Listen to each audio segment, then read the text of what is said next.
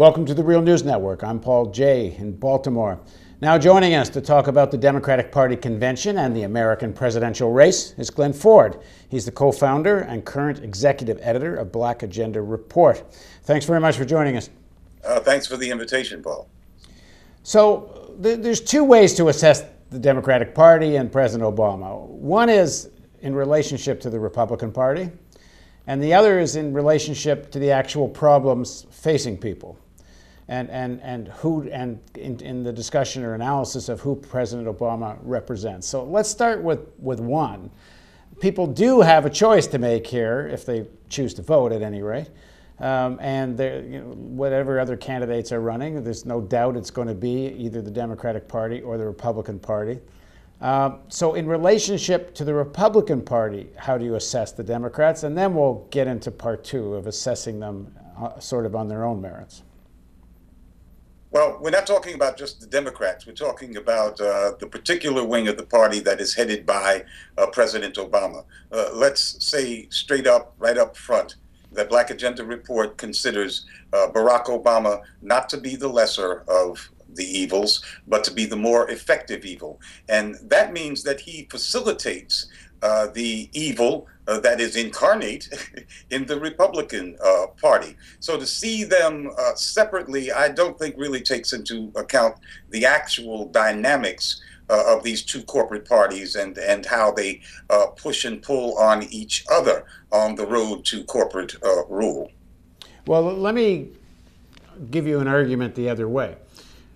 The Democratic Party, even if at the corporate Democrat level, which controls the party apparatus and that section of Wall Street that funds them and such, first of all, of course, they have their own interest, that section of the elite, and it's not very different than the section of the elite that supports the Republicans. And of course, we know lots of the Wall Street firms and other big companies support both parties and get what they can out of whichever party comes to power. But the constituency that elects the Democrats includes trade union leaders, it includes urban workers, it includes urban intelligentsia, it includes poor people, it includes immigrants. And there's some pressure, at least for the Democrats, to get elected, that they have to do something for those constituencies, even if it's not something substantive. Whereas the Republican alliance of forces is the right wing of the working class, rural people, the right wing, far right of the elite, who are for, you could say, unmitigated exploitation of ordinary Americans. And they don't need to do much of anything other than, commit to these kind of hard right policies to get elected, assuming they win, but it's fairly close. So it's not a kind of moral question that one section of the elite's better than the other, but out of their own interests, there's some advantage to ordinary people to having Democrats versus straightforward austerity programmed Republicans. So what do you make of that argument? Well, but first of all, the Republican Party, although the most closely identified with the bourgeoisie, as we used to say, and certainly certain sectors of the bourgeoisie, like big energy, also has an institutional life of its own, and so it should not be mistaken for those rich folks that it tries to represent. And because the Democrats under Obama, and really we're talking about Obama, have taken so much of the right-wing ground from the Republicans, and they have an institutional will to survive, they have moved so far to the right that we like to call them Wile E. Coyote. They've actually been driven off the cliff by President Obama's constant moving just a little bit to the left of them, so that their policies now are ridiculous, crazy, almost incoherent. But that doesn't mean that those segments of the ruling class that support them are as crazy and incoherent and ridiculous as their Republican representatives, who are just trying to find some kind of space as it gets encroached upon by the Democrats. Now certainly, and especially with the residue of the New Deal, and the war on poverty and such, and the actual existence of lots of programs, we're going to see Democrats protecting some aspects of those programs, and essentially they won't make a frontal assault on them. But when it really comes down to that struggle, that push and pull between the two, well, what do we see? We see President Obama using his vehicle of the Deficit Reduction Commission, which he appointed before the Republicans took over the House of Representatives. We see him using the recommendation of the two right wingers that he put in charge of that commission for $4 trillion in cuts. And we see that the Republicans also last year came up with roughly the same amount of cuts. The difference between those two, where they both wound up, was essentially that Obama's $4 trillion in cuts was accompanied by a request for modest increases in the taxes of people who have money. And the Republicans said that they would have no part of tax increases. Now, that really made no damn bit of difference to the people who are going to suffer those $4 trillion worth of cuts. It doesn't do me any good if you gut my survival program just to know that rich people are going to pay a little bit more taxes. So in a real practical sense, that right-wing camp of Democrats represented by Obama and the Republicans, certainly in 2011, and we see them kind of actually frozen despite the rhetoric of Romney and Ryan, came together pretty much in a tight fit. So, do you not think that if there was a Romney government, that this government would not attack those programs more vigorously? That they wouldn't? Do you not think they would do what Ryan's budget calls for? I believe that, first of all, they can't enact legislation without the Democrats blocking it, and this is where Obama comes in. You know, we exceeded all this power to Republican minorities, that is, in both houses prior to 2010 election, because they could block things. Well, Democrats can block things as well. It is difficult to pass legislation, especially in the Senate with their 60% rule. So it's difficult to overcome a determined minority. And so whether Romney would try to make the kind of all-out assault that he rhetorically seems to be entertaining, I'm with you. I don't think he would be nearly as ferocious in the real world as he is in the campaign world. I don't think that the big business supporters of the Republican Party want to do that kind of slaughter, or at least they're not united on that. But the fact is that if we didn't have this center-right president who's constantly trying to hug the left limits of republicanism, then Democrats, not just what we usually call the progressive wing, but just mainstream Democrats, could stop the Republicans in their tracks in terms of their most draconian threats. And what do you make on the issue of foreign policy?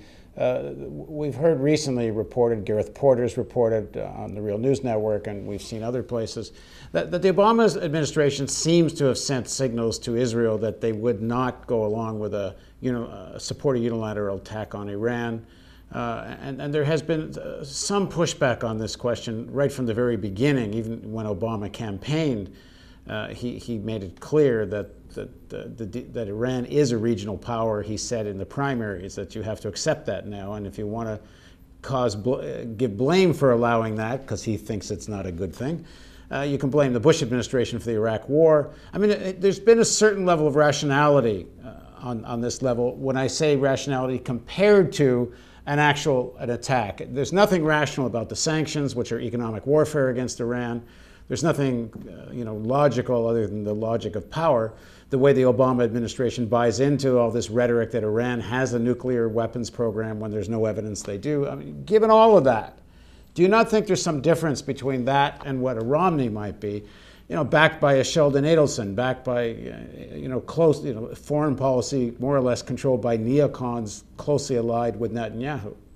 Well, we pretty much accept it as fact that the Bush regime was on a roll, had the giant U.S. ship of state pointed at an attack on Iran back in the day.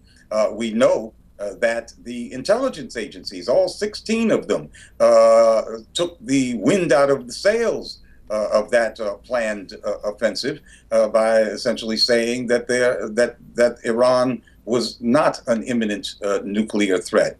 We also know that significant segments of the military are not in favor of an attack on Iran. They were not then and are not now. So there are institutional breaks in place, just as there were during the Bush government. But the Obama administration is very keen to paint a picture of Obama having the hands on the leash that is holding back the snarling Israeli dog. He likes to position himself and posture that way as the voice of reason. I don't see that necessarily as credible, because I do recognize that's the way he wants to be seen, just as he tried to position the United States as leading from behind in the assault on Libya. Well, there could have been no air assault by the Europeans on Libya without the absolutely indispensable logistical tanker refueling support provided by the United States. So clearly the United States was at the center of that air assault, not leading from behind, but Obama wanted to make it so. And he also had his Secretary of War, of Defense, seeming to be very cautious about the assault on Libya. But it eventually did happen. I tend to think that this is a game they're playing. And we read that although the Obama administration is pretending to hold Israel back, it has recently transferred that same air tanker refueling capability, without which Israel could not mount a serious assault on Iran, to the Israelis. So what's up with that? So what are you advising your readers to do? To do about what? The problems facing the country in relationship to the election. If you're, I mean, it's not like you're wanting people. I know you well enough to know it's not like you want the Republicans to win. You're trying to stake out an independent position from both those parties. So what is it you would like? Well, people Paul, I think that I sense that you and I are of similar mind. I am not afraid of Romney. I am not more afraid of Romney than I am of Barack Obama. I am. Okay, so, then you are. I am, but you go ahead. I misread you. I understand the intentions of Republicans, or at least the rhetorical corners that they back themselves into, whether they'd act like that as governing parties or not. However, I know that large segments of the Democratic base would be would resist these Republican foreign policy assaults and domestic assaults. I know from our almost 4-year experience with Barack Obama that they will not resist his domestic assaults, for example, preventive detention. And they won't resist his wars, because much of the base only disapproves of and demonstrates against Republican wars. So there are certain things that are known about the behavior of the Democratic base that makes me sometimes more afraid of Obama, simply because he'll get away with more. I take your point, but I don't think an Al Gore presidency would have invaded Iraq. I don't see any evidence of it. And there was lots of opposition in the professional foreign policy circles, in the military. Institutionally, there was a lot of opposition to the Iraq War. But the Iraq War took place anyway, and I don't see why that couldn't be repeated again. Not to say that Obama might not start something too. I don't have illusions about Obama. But it seems that that group that conducted the Iraq War is going to reassemble around Romney. Oh, Obama has done a great many astoundingly aggressive things. Yeah, I don't disagree with that. At one point, he is simultaneously bomb droning 5 countries: Libya, Somalia, Yemen, Afghanistan, and of course Pakistan. He has expanded the theaters of war in ways that would make many of Bush's neocons salivate. I don't put anything past Obama. The invasion of Iraq, I think, and I believe we may have had a previous conversation about this. I believe that the ruling circles that influenced the Bush administration, these neocons, rolled the dice on this because they felt that in not too far in the future, the United States would find itself in terminal decline because of the inroads that were being made by China and Russia, and wanted to preclude these kinds of developments by seizing the oil, not just of Iraq, but of all of Central Asia. Well, that was a fiasco. And in the wake of that fiasco and the loss of face of the United States, I think the Obama presidency was born in terms of the ruling circles saying, we need a new face, we need a new image. Oh yeah, I don't disagree with any of that, but my point is I think that the kind of corporate Democrats that are around Obama are not that different than those that would have been around Gore. And I don't see any evidence that they would have headed off into a war in Iraq. And there's some indication even now with Syria. I mean, the story's not over, but there's voices within the Republican Party, Lindsey Graham and others, who have been pushing hard for American military direct intervention into Syria. One could imagine those voices, might succeed within a Romney presidency. Right, at least so far, you don't see that in the Obama administration. Well, let's see how I don't discount that it might. We certainly saw him act in Libya, so I don't take away the fact that he can do these sorts of things. Again, let's see how frustrated they get if they don't get what they want by these proxy actions. Then they come to their moment of truth. All right, well, we'll continue this discussion. Thanks very much for joining us, Glenn. Thank you. And thank you for joining us on the Real News Network.